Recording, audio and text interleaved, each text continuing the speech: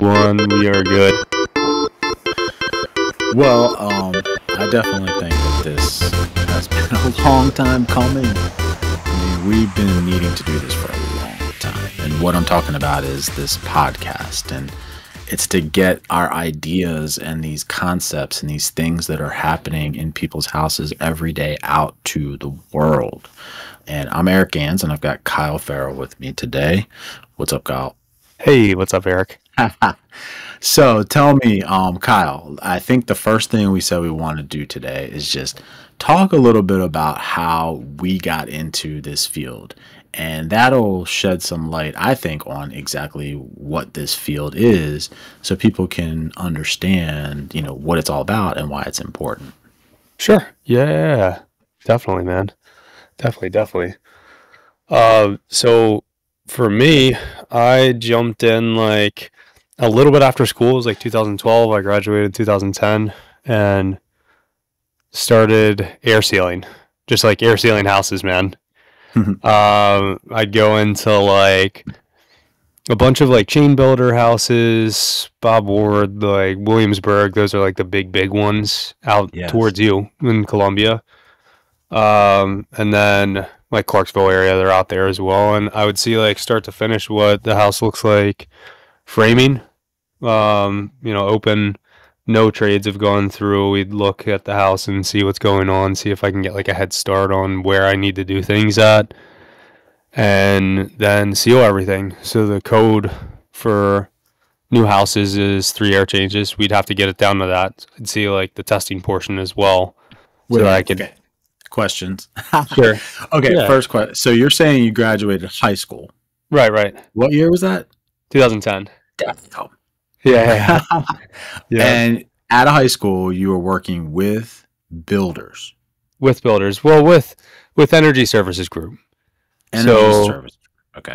My girlfriend at the time's father's friend worked for them as an area manager, and he said that they needed some people.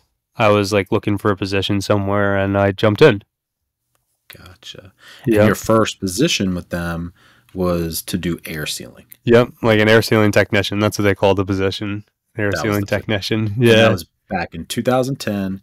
And you were 2012. doing what exact? 2012. Sorry. What good. exactly were you So doing? we would run through a house and Before the drywall. before the drywall, and we would, if you think about like straight to the top floor of the house clockwise, we would picture frame every wall cavity. So, seal it exactly like a picture frame looks. Then we would seal the bottom stud.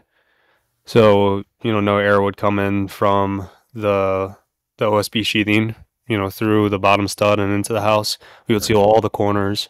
We would seal all the windows and doors, with low E foam, and then orange fire block foam with everything else.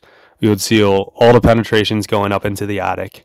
We would seal all the chaseways, so like plumbing stacks, anything, any kind of dead space leading into the attic. We would seal all that stuff, Mm-hmm. and then we would do that every floor, all the way down, right?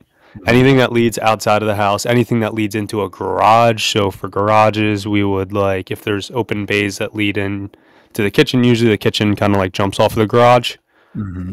or a mudroom would jump off the garage. We would seal the bays that lead into the garage from there. So put like foam board in, block it, seal it, make sure no air comes in. And then we would hop into the basement and do all the rim joist, anything leading out, like HVAC stuff. Usually there's like one line set going out, and then the wire that goes out to it, the main electrical line will be down in the basement. All the rim joist, top, bottom, sill plate, all that stuff. We would just go through and seal everything.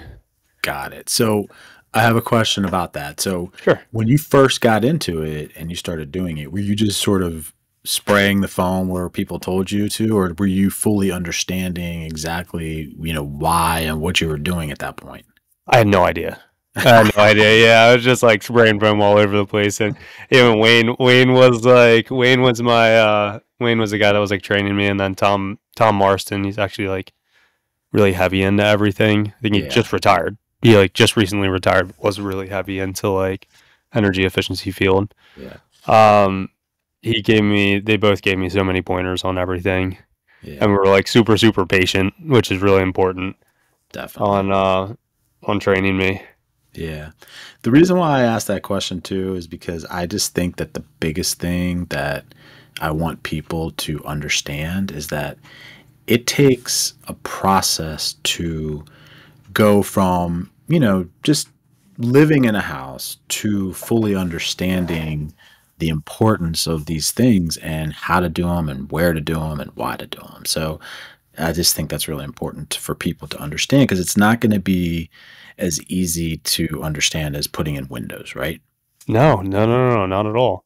Like we're literally in our minds, if we're doing an energy audit, right? We are breaking down the house into segments and imagining it as if it doesn't have drywall, right?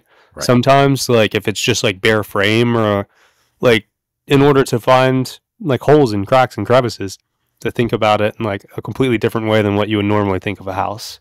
I always call it X-ray vision. You have to Right, be Superman. You have to right. be able to look through the wall. Yeah, and then like infrared, we're imagining like what's going to be and then figuring it out. Right. It's So awesome. so you started with ESG. You started how long were you with them? I was with them for roughly up until AGHS, so I'd say until like 2017, I think, or 20 2000. When did you start with AGHS? 2017. So yeah, up until 2017. Yeah, So for a very long time. Yeah, you were there 5 years. 5 years. Yeah, I was like 2 years air seal tech, and then I jumped into like ResNet ratings, ResNet inspections and ratings, which is like inspecting the work, right? So doing blower door tests, going in for like Energy Star inspections to make sure the insulation is installed properly. Um, So you were the no after thermal breaks. Yeah, and you were seeing all the problems. right. How so you were doing it for 2 years and then how long were you inspecting? I was inspecting. It was like dual. So I inspected, I managed, I scheduled everything. That was like up until the ends there, up until the end, up until 2017 when I jumped to ADHS. And it was all new construction. All all new construction, but then I started auditing as well. Like it was a mix. I did for the last 2 years. I did auditing, ResNet and ResNet inspections. I kind of like slowed down on the air sealing portion of things, and I was just doing like inspecting. Got it. Right. Got it. So once you graduated up and you started doing inspections and then you were talking about you moved to a different company. Moved to AGHS. Yeah. So that was Yeah, and then 2017. that's 2017, and I was like solely auditing at that point. Yeah. Um, we're with BG Home, so we were just cranking away. There were so many leads with everything. You're Yeah. familiar, yeah. It was a lot, a lot. Yeah. So you've been doing this. You've been in this field since 2012. So that's what, uh, 11 years, right? Yeah, yeah, yeah, Wow. yeah. Yeah, a long Wow. time. Yeah, a Yeah. lot of audits, a lot of houses sealed. I still like I pass by neighborhoods sometimes. I'm like, I sealed that house. Yeah. I did like the blower door on that house and make sure that everything met criteria. I did a duct test on this house. I Yeah. did an Energy Star inspection on this house. It's cool. Definitely. It's cool. A lot of neighborhoods. Yeah. What's cool Yeah. sometimes is also going out, doing an audit in a neighborhood, and then going like 3 years later and doing another house in the Right. neighborhood. That's like the same one. You know where to look to, right? It's Yeah. like a good thing. Oh, it's different. It's usually different in some Yeah. cases, but yeah, Cool. that's awesome, man. So what else you want to put out there for the world to know?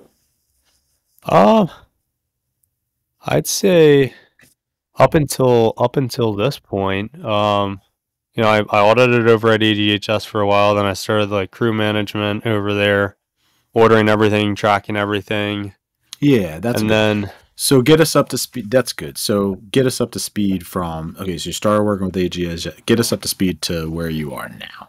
right, right. So AGHS, I did a lot of tracking and figuring out what was going on. They didn't have anyone that was like tracking business expenses, right? Right. Like ultimately like figuring out what the profit was for each individual job. We kind of just like ballparked it until I came in. Until you came. And then And if I remember correctly, not to cut you off there, but because we were Sure. working together, that's where we overlapped and that's where we met, and we'll kind of get into Yeah. that a little bit. But if Yeah. I remember correctly, you were also really focused in on material cost and Right. labor cost and making sure that, as you said, that the company was profitable and you got a really good understanding of all of the costs of all of this stuff. Sure. Yeah. Yeah. And then that was like a huge portion of things. And then also like making sure that the job went smoothly, right? That the Yeah, customer was happy and knew what was going on at every stage of the work, because that's like super, super important when it comes to managing any job. Is like people like to know what's going on in their house, right? If they're gonna absolutely. spend, five to 10,000 to even $15,000 on their house, they want to know, like, is this being done right? Who's working on what? Who's like, where are people in my house, right? Right, right, They want to know these things. So we developed like a good format of like, I would let the customer know, and then I trained, a couple people to let them know, like, hey, look at this, hey, look at that, explain to the customer what's going on, so they're like happy with things. Get pictures, tons and tons and tons of pictures. Sure, we can catalog everything and give it to the customer so they have something to take other than just to work with them, right? right, right, Because a lot of the stuff, like the attic work and mainly the attic work, right? People probably won't step foot in their attic again. They can't. right, There's like 20 inches of insulation in their attic. It's fiberglass, right? right, They're not going in. They're not going in again. So it's right. nice to have those things, to know what's like underneath of all the insulation, all the work that we did there, and then all the prep and staging and all that stuff too. It's really, So really you cool. developed just a good communication Yeah. model so that the customer just knew what was going on every step of the way. Yep. And a good system from like start to finish, that we were like in and out of houses relatively quickly. Some things sometimes you have like hiccups and it takes a little bit longer, but try to keep it to a tight So, timeline. got it. So tell me, because I lost track a little bit, because I was out doing the audits and you were obviously doing all of that, and we weren't really crossing paths every day. How did you then graduate into or get into the bath fans, and how you did you become such a specialist in that? I was just curious. I was very curious, right? And I had done some over at ESG as well. Just like with the crews, I would go out randomly with them and just see what's going on. I was very curious. I wanted to know how it worked. It was like the hardest portion of the job. Only one person could do it, Right. which was Ricky. He was the only one that did any of that stuff. He was the only one that felt comfortable venting through the roof. And I was like, I want to be able to do this. Yeah. I want to be able to do every step of the process. Feel like I'm more of like an asset that way, right? Sure. Like if I could step in for someone that, there's only one person that can do it. What happens if he calls out? Right. Like we're like in a rough spot. We're in a rough Right. spot and we can't do anything. Can't move forward. We have to wait until he gets back in to do these other portions of the job, and that stops everything. Right. So like cross train ultimately, and Cool. then it's fun. It's a Yeah. lot of fun. The bath fan part's probably like the funnest out of everything, I think personally. And So, yeah, it's definitely, I think, one of the more challenging parts. But sure, just to sum it all up for you, it's like you, in the past 11 years, since 12, right, you, from the ground zero, you learned how to air seal. You understood like the importance of insulation, where it's supposed to go. right, You've managed crews and come up with systems on how to, get jobs done in a timely manner, right. all the way up to becoming a specialist on, ventilation and getting exhaust fans. So that's quite, I mean, that's a lot. That's really Yeah, good. yeah, yeah, It's yeah. It's impressive. it's exciting. It's Thanks. impressive. Yeah. So tell me, Yeah. how did you, what you now you're doing what? So now, you're the one that kind of like As if I don't know. brought As me if into everything, right? So I started working with you. I want to say, what was that, like 21, I think it 21 was or 20, 21, yeah. Maybe 21? 20. Yeah, 21. like end of 20, something like that. Yeah. I reached out to you and I had known, like, yeah, you started your own business, and I was like, hey, man, I'm glad to see like everything that you've been doing, man. I saw that you were like putting up videos and like just like exciting stuff that like no one was doing, right? Right, right. Like it's like advancements in the field, right? Like you start as like most companies will have like a website, but they'll like take it the extra step, right? And do like videos and anything that's going to give people like a better grasp on how things are done, right? Sure. So we started working together. You had some things pop up. We were kind of like going back and forth with certain jobs, and then I decided to ultimately like leave AGHS Yeah.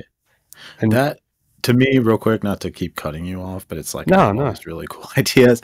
Yeah, It's yeah. to me, one thing I want you to remember that you may not have recalled is that the way we reconnected, because we were working together pretty close at the end once COVID hit. Yeah. Yeah. You and I got partnered up. We were doing stuff with like office buildings or something, Right.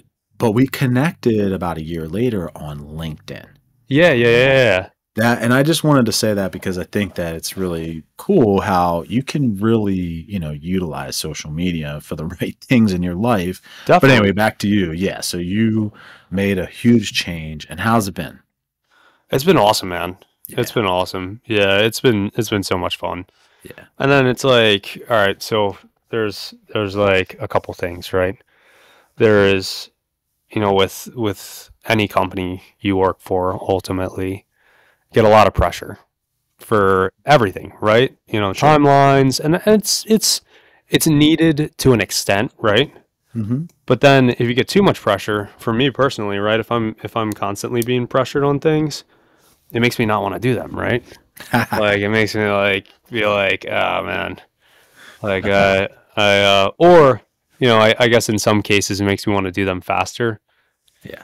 But Yeah. it's just depending on like situation and how it ends up popping up. There's no pressure. There's no Yeah. pressure on anything. I feel Yeah. like I'm being fairly paid money wise when it comes to everything. So I have more of like a reason to push forward, right? More motivation. More motivation. Yeah, I feel like I make my own schedule ultimately with anything. I've gotten a lot more experience with like everything as a whole. Everything as a whole, from like the management side of things to like scheduling the job to scheduling audits to like everything.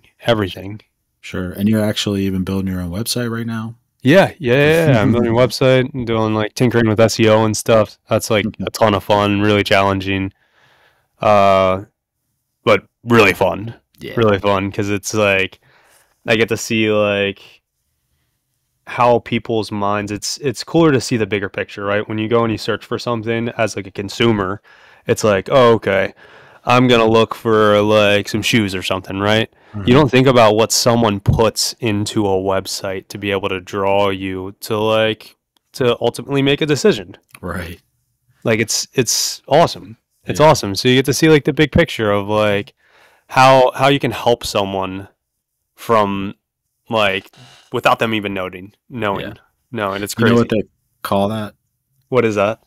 They call it the customer journey. The customer journey. Oh, okay, okay. It's true. They do. Right, When I say they, I'm talking about the SEO people. right. Yeah. Yeah, it's neat. It's neat. Yeah. Definitely. So yeah, well, I just, I wanted you to just kind of get it out there, like I said, to the world. I mean, what you're doing, and I think it's really, um, I just think it says a lot about people that are willing to break off and try their own thing. And I think people that are looking to get work done in their home, especially this type of work, should be looking for guys like us, guys that are, motivated and excited about what we do, and Right. just doing it because, we're just out there, we're on our own, we're not, yeah, I don't know. You know what I'm trying to say. Small, yeah, and small too. Like, nationally, uh, I mean, get like too far into this portion of things. Like, nationally owned companies are like really, really large companies. It's hard to like, I think about it in like a school standpoint, right? When I was younger, I had problems in school. I was lucky enough to be in a small school where the teachers cared a little bit more because they were small. It was a Right. small class, right? So they would Sure. put a little bit of extra attention on me. And with a small company, it's like it's just us. Right. So it's us focusing all of our individual attention. We're not getting like dogged out to the point where we're doing like 50 million audits a week, and it's challenging for us to like to give a ton of attention to one specific audit. So it's Quality versus quality. right Yeah. versus quantity. Right. Yeah. I've So definitely it's found good. that too. Yeah, for sure. For sure. I'm curious, Eric, how did you get into the like energy auditing, energy efficiency field? Oh wow. You really want to ask me that? I do. I I'm do. just kidding. Yeah. Kyle, I have been this has been like years in the making for me, okay? So back in 2006, I left Hilton Hotels. So I had a really good job, nice salary and everything, insurance, good boss.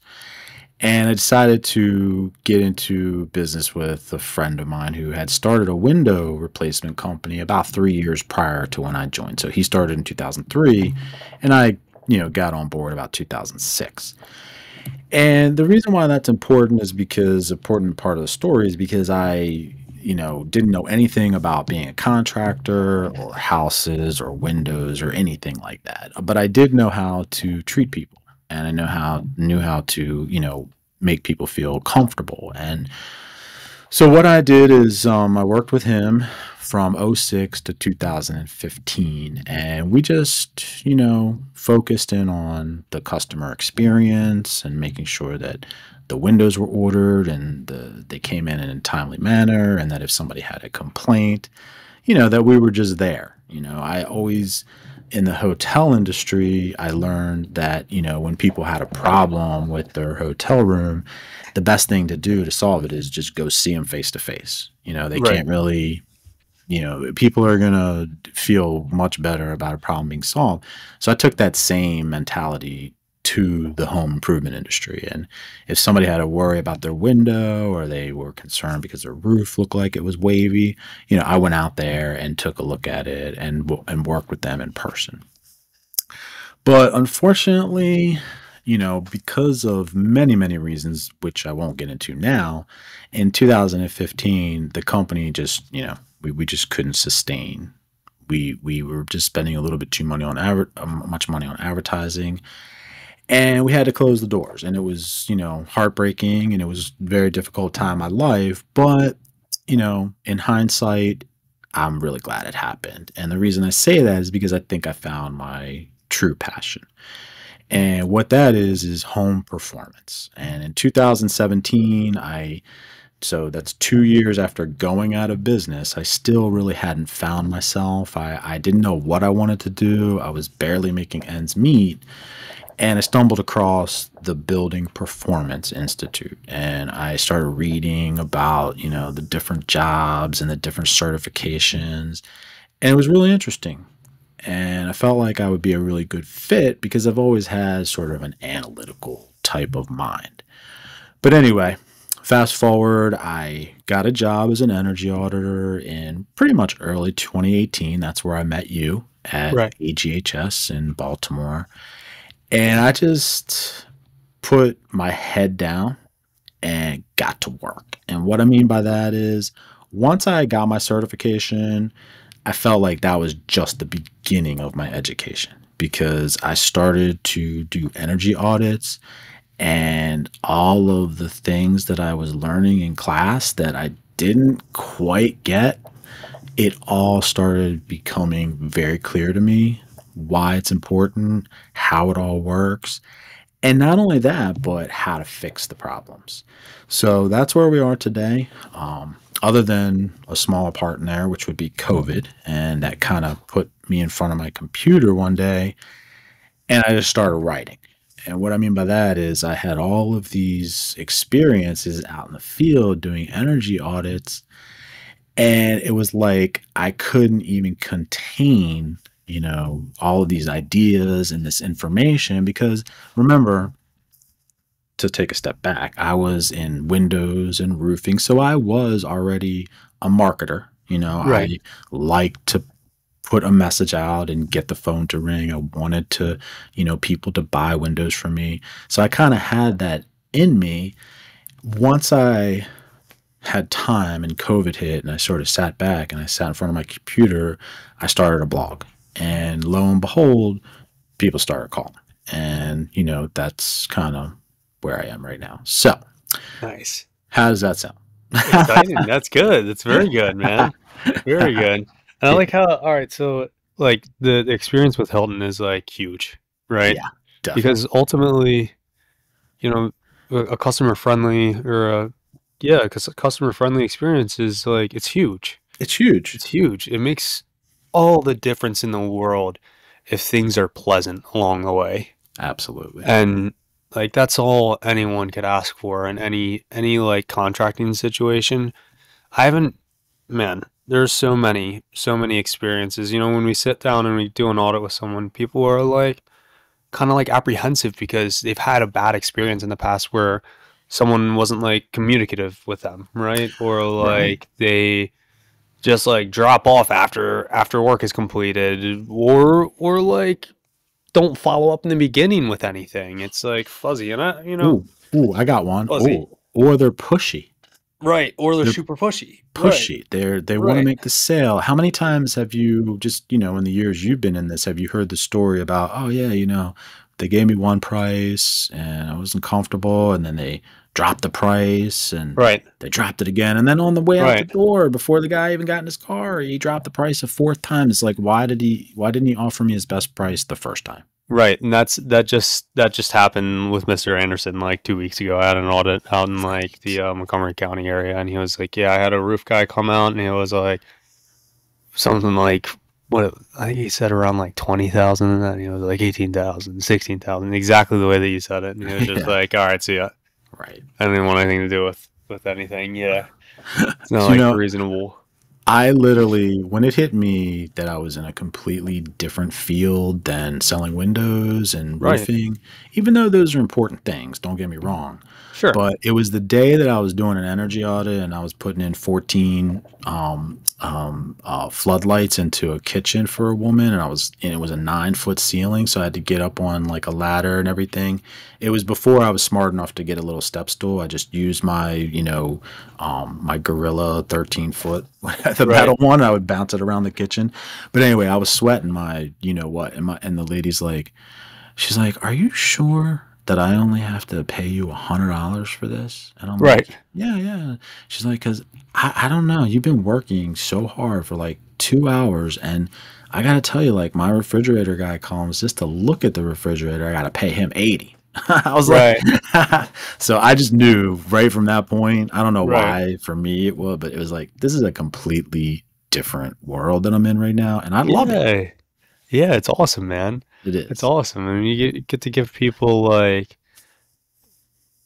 so many things along so the many things, process. so So many many things, things. so To many be things. comfortable in your own house is like So important. that's huge. Yeah. And it's something that people they don't even think it's attainable. Some Right. people because their house is and this is not a dig, but it's really in bad shape. Now, that doesn't Yeah. mean structurally. It just means from an insulation standpoint, from a protective standpoint, it's in bad shape.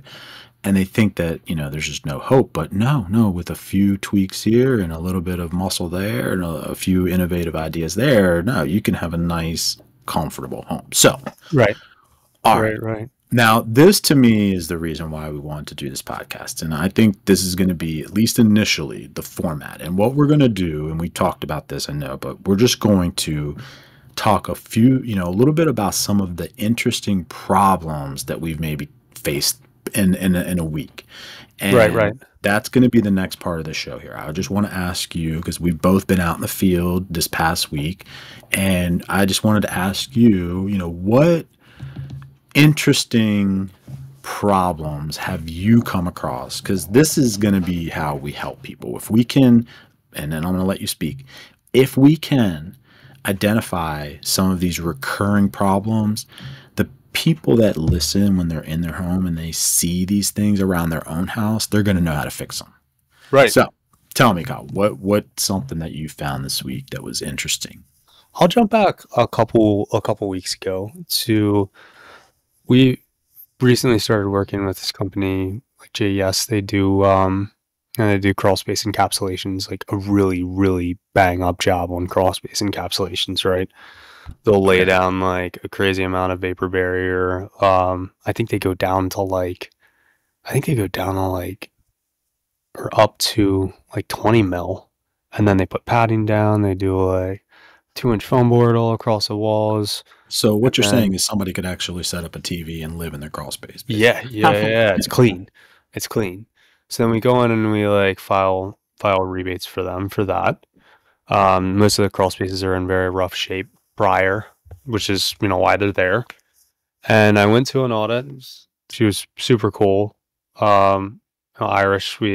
Yeah. I noticed some like fuzzy things around her house. We were doing like a walkthrough in the beginning of an audit. We sit down for 15 minutes. We talk about what's going on generally, right? Hmm. And you get a rough layout of the house from walking up to it, and then she gives me a tour of everything. She's showing me things. I'm noticing like there's like mold spotting on the outsides of the house, front and back to the eaves. She had issues with like a ton of heat buildup in that specific spot. They Hmm. installed soffits, had a roofing company come out and install vented soffits all the way through. Like beautiful job too. Like I get up in the attic and I could see there's so much light coming through the soffits. I could Okay. see. But this mold buildup on the Where outside wait, wall, where's the mold? it's like it's enough to wipe off. It's not a crazy amount, but it's like if you're looking at like the front of a house, it's a rancher, so it's a basic box. So If you look at the front and the back of the house, like that corner where it meets the soffit almost, okay. there were just like spots here and there of buildup.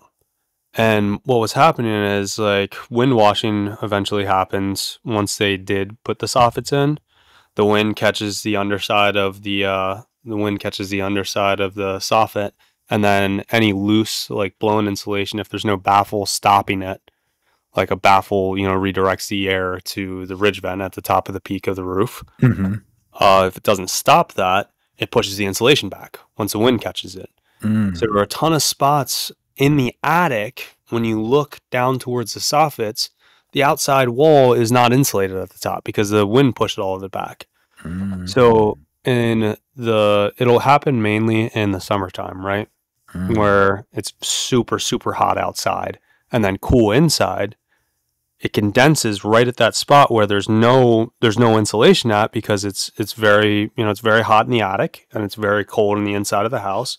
It's like when you take like anything out of the refrigerator and you get like a little bit of moisture on the outside of it. That Mhm. temperature difference creates like a dew point ultimately, like, Exactly. and mold builds up all Wait, along that so the mold that was observed was on the inside wall or the inside, outside? inside of the house, Okay, inside of the so house. Yep, inside of the house. Okay. yep, yep. So And I thought that was the heat from the attic was because it was, I'm sorry, I just want to make sure I clarify. sure. Yeah, yeah, So yeah. and I want to make sure I understand. So prior to you coming to do the audit and prior to Right, having the soffit, the open soffit installed, there was right. no issue. There was no issue. Yeah, So well, it was hot. It was hot because there was no ventilation in the attic. It was just hot overall in the house. Yeah, it was hot in the house. But as yeah. far as the mold, that showing a sign, there was no issue.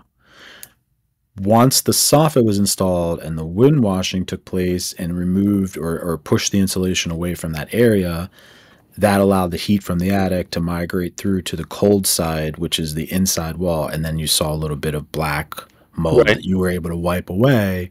right. But what you're saying is during the process of the audit, you were able to determine why that occurred. Yeah, yeah, yeah, yeah. Definitely. Interesting. And Yeah, that it was is awesome too. It was like clear cut, clear yeah. cut. Like, and then the solution is sealing it, putting a baffle in place. That way, wind washing doesn't happen, and then insulating it All right. properly. So, okay. So let's see. Because I feel like a lot of people, when I go out and do audits and I say seal it, I don't know, it's like I feel like they're looking at me sometimes like a deer in headlights. And I try Sure. to recognize that. So even though I know we're just talking right now, but we can Right, put some right. video on some of the places we're going to put this. But tell me, Sure. when you say seal it, just what does that mean? So on the outside wall, there is, Now, a where wall are top you though? Where in are the you? attic. Like if you Okay. think about like from the attic, if you go to the outside wall, the eaves where you can see into the soffit, right? There will be an outside wall, which you can also see from below. but it's drywalled, right? It's your exterior Your wall, exterior basically. wall. Yep. Okay, got it. Yep. Now, if you look down, you'll see the top of the wall. Right, And then you'll see where the drywall meets it in the corner right there. And then you'll also see the sheathing and a little piece of the siding that's attached from the outside. right, So in order to seal it, you would have to, grab a can of foam. You can do like a gun or even just like the straw stuff right. and seal that outside wall where the OSB sheathing meets right there, because that's probably another thing that was causing it, right? Is air getting into that leaky area and then touching the wall area, touching the Right. drywall and just build up, right? Right, Build up right. of heat and cool, heat and cold, hot and cold mixing together and then condensing right there. So seal that so that no air can move through there.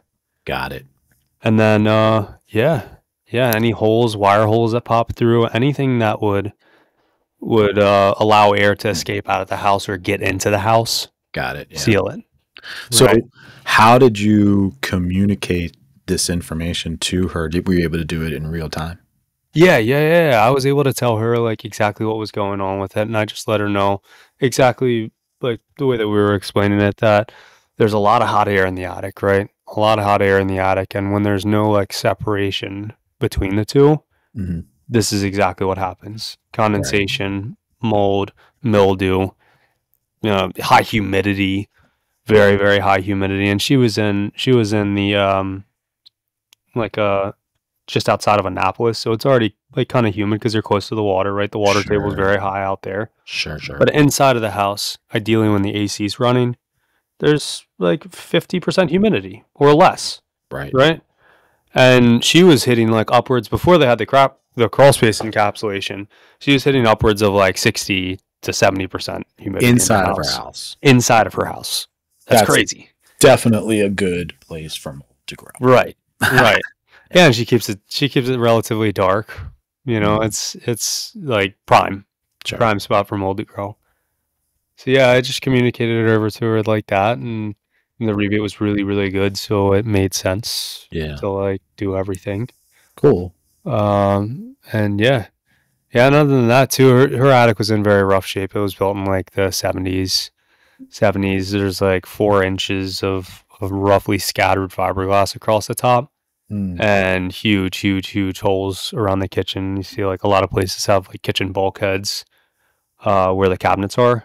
The Yes. little drop downs, and it's Yes. just like a dead space for air to move through. And actually, I found some really, really cool stuff there too, Eric, where there was a return duct that was wall panned, right? And then wall panning is not a thing anymore. Wall panning is when you use a drywall cavity. So like back behind the drywall, the framing that's back there, you use that as like a duct. Right. It's not a thing. Pennsylvania still allows it. They're in their own like world out there. Uh, but that led right to the kitchen bulkhead. Huh. So you can imagine it's like a horrible, horrible thing, especially when it comes to energy efficiency, right? Where if it's crazy, crazy hot in the attic and you have a return duct that's connected to the attic, the first thing when the system kicks on that's going to happen is it's going to suck a ton of hot air right into the system Right. and cause humidity right away, Right. right? And then it's just like distributed all throughout your house. There's nothing that's going to stop that from happening whatsoever. Yeah. So yeah, that was another cool thing that I saw, and then I saw that with infrared, but then also I didn't find it until I did the blower door because I didn't have any kind of negative pressure, right? Like I didn't have any kind of suction to show me any of that. Once I turned the blower door on, you get the negative pressure in the house. Everything, all the air from outside of the house and in the attic comes into the house from the leaking cavities, and I was Right. able to find that. And I could feel it when I turned the blower door on. That's what drew me to it. Right. Is I turned the blower door on and I could feel all this hot air coming. The duct was like right by the front door, right behind the front door. Ultimately, Got it. so I turned the blower door on. I'm like, where's all this hot air coming from? So I turn around, look at it, stick my hand in front of it, and I'm like, this is crazy. There's So, like so you're saying that you felt hot air coming through the return. through the return. Yeah, only Okay. one side of it though. Only one side of it Only because one side. the wall blocker when I verified it from the attic, Eric, the when they did wall pans, they would put a 2x4 on the top of the wall to make sure that it was like sealed off, right? Hmm. So that all the air was coming specifically from that duct, or they'd put it like, or they'd put some kind of like metal flashing over top of it Right, to right. keep it from.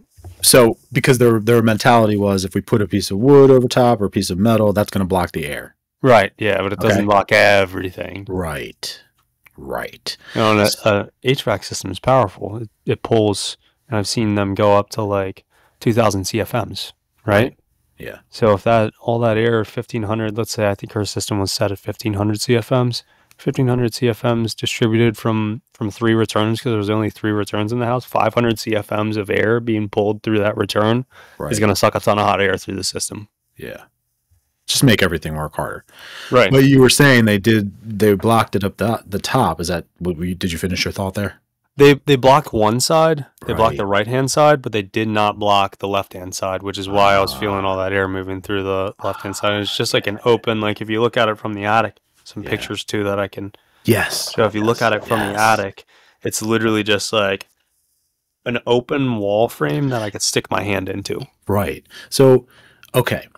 One thing I want to mention about that. Number one, the really cool thing, and I always tell people this, when a blower door test is running in your house and it's set the right way, or not the right way, but the way where it's depressurizing or pulling the air out, anytime you feel air moving, a draft or flow of air, you know it's coming from the outside.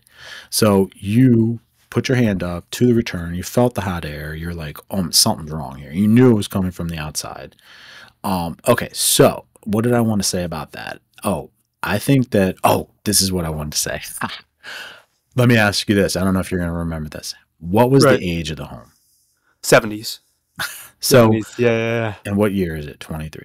50 years that house has been just working inefficiently for 50 Yeah. years. 50. Yeah. Because she's getting the work done, right?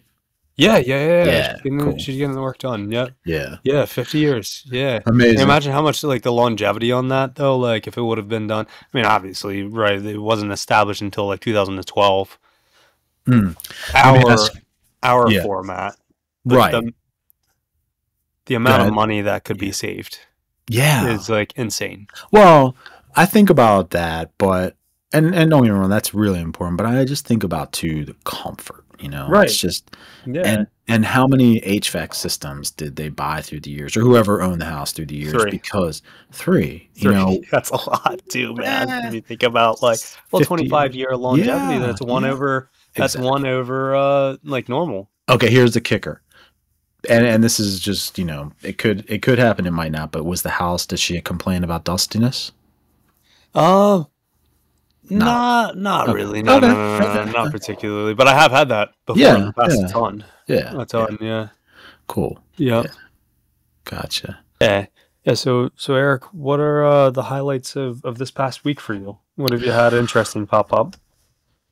Good question. Thanks. Yeah. So this week, Kyle, was a little slower, and that's to be expected, I think, in home performance. I feel like when the temperature on the outside and the temperature on the inside of your house are about the same, then, typically people are not in tune with the problems that are going on. So the calls are down. So Right. for me, this week, I had to do a little bit of brushing up on studying and getting recertified because as an envelope professional and a building analyst, as you know, we have to keep our certification current. So I took a online course and I did learn something pretty cool. And it was something that I did not really think about. And it's been something that has, eluded me for whatever it's been now, 5 years. And it's not that I think that I've missed opportunities for people because I haven't. I think everybody that I work with ends up getting these parts of their house done. But where I'm going with this is I love taking people downstairs to the basement during the blower door test to show them how leaky their basement is. That's just something that's really fun for me. It's easy to see. It's always there. There's lots of spider webs. It never gets old to me. Right. So I always talk about, how when you seal the rim joist, you keep the humidity out, and it's going to help in the winter with, keeping the basement warmer.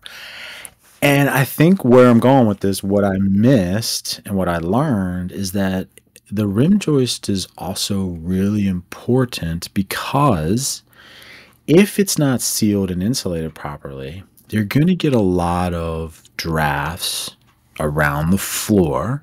You're also going to get a colder than normal floor. Now, why is that important? Well, it goes back to something we all kind of learn maybe when we're younger, and that is that most of the heat in our body escapes through our head and our hands and our feet. Right. So if you have a really cold floor, that's going to give the average human the impression or the feeling that their house is colder than it maybe actually is, which means they're going to head over to the thermostat and guess what? Turn it up. Right. Right. So I was thinking this through because it was like profound to me. Like, oh, I didn't really explain that to people and the importance and how that also can be a benefit to them in that way. But the good news is that most times when people have the accessibility, and I've worked with them, they're always getting their rim joists sealed anyway. So it's not like any opportunity's been missed, but I just thought that was pretty cool. Yeah. Yeah. Definitely, man. Definitely. That's awesome. Yeah. That's awesome. Yeah. Yeah. And rim joist too is like a sweet spot. It It's a sweet is. spot. It's like exactly like you said, very accessible, easy to get to, and super important. Super Super important. important. It's where a stack effect takes place. Right. Right. All the air escapes out of the top of the house and then gets sucked in and funneled through the basement and then right through the house. And then the Yep. cold Yep. floor and all of that. Yeah. Yeah. So Very, very important. yeah. So we are going to, this is our first episode. Let's do this. I wanted to end each of our little talks about, how the Home Performance with Energy Star program works and just give Right. people little nuggets. So for me, one thought I had was, sometimes I go through and if I maybe just didn't mention it because I got caught up on some other topic and I go down to the water heater and I get my drill out and I drill a hole to Right. do my combustion testing. That's something that not a lot of people know because they're like, what was that drill going? What are you doing down there? And it's like, Right. Right. oh, I'm just drilling a little hole so I can stick my probe in so I can make sure that, the hot water heater's running properly and things like that. Right. I think that's an important part of an energy audit that, not a lot of people know. Sure. Yeah. Like safety testing. Safety testing ultimately. Yeah. Exactly. Yeah, definitely, man. This has been fantastic. Eric Gans here, Kyle Farrell. We are going to try to come at you as regularly as possible. And we are going to, get to the point and talk a little about things that we find each week. Because one thing I always say is that, we all live in this great state of Maryland, but we all live in different types of houses, but they're all pretty much built the same and they all have pretty much the same problems. So you can definitely learn from your neighbor on this. So thanks for listening. Kyle, you got any last words? No. I'm just excited to be here and to keep going with this. Yeah. Yeah, It'll be man. fun. Yes, A lot sir. of fun. It is going to be good. I think this is a really good episode, and we're just going to, we're going to keep it going.